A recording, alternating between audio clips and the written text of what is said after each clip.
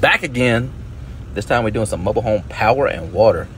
And in this video, I'm going to go over a little bit of the cost associated with it on getting a rental trailer ready to go. It ain't much, but I mean, it can be a lot, depending how far you got to go. On power, whenever you get it going, they don't charge as much if you go ahead and trench like what I'm doing right now. I think if they got a trench, it goes up dramatically, but it's roughly like $1,200–1,300 to get power to one.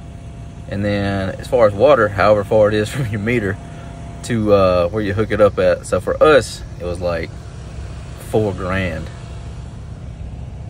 Jesus Christ, I thought I hit a water line right here. Nope, just galvanized. Thank God. There's no telling what's at this trailer park, man. Just years of folks just throwing trash out and it just gets mushed into the clay. Ain't no telling what's out here. There's baby girl out here watching me work. I know y'all seen that. I know y'all seen that. She blew me a kiss. To y'all that know Parker, y'all know that she's not a nice baby. Y'all know. The real ones know. But yeah, your water shouldn't run you too much. I'm gonna say if you got at least to go 200 foot, probably gonna spend about $1 a foot.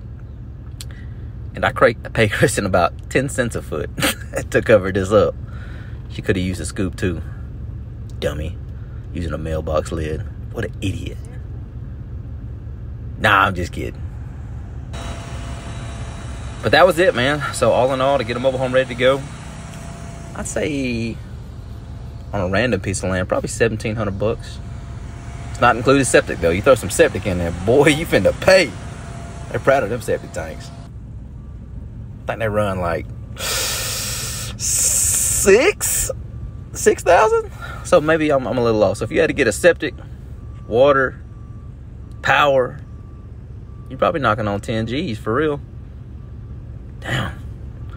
I need to get into the septic business. But that's a wrap for today.